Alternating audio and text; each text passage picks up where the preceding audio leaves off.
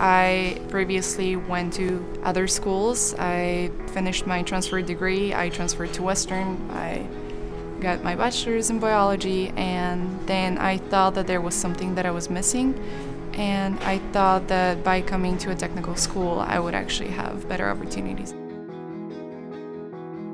The instructorship here is really hands-on because we're a small class, and so it really affords them the opportunity to really work one-on-one with us. That's just really what it takes here. It is nice that it's a smaller program. It just feels like we're getting more attention. The instructors that we're working with are giving us all the tools that we need to be successful. I think it's kind of a non-traditional career path for guys. I'm kind of surprised that more guys aren't into it. I think it's a really great career.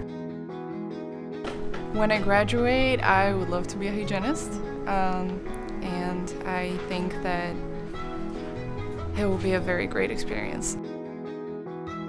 I'd just say if you're a guy and you're looking for a new career path, to not shy away from something just because it's not traditional for a guy to be in that program.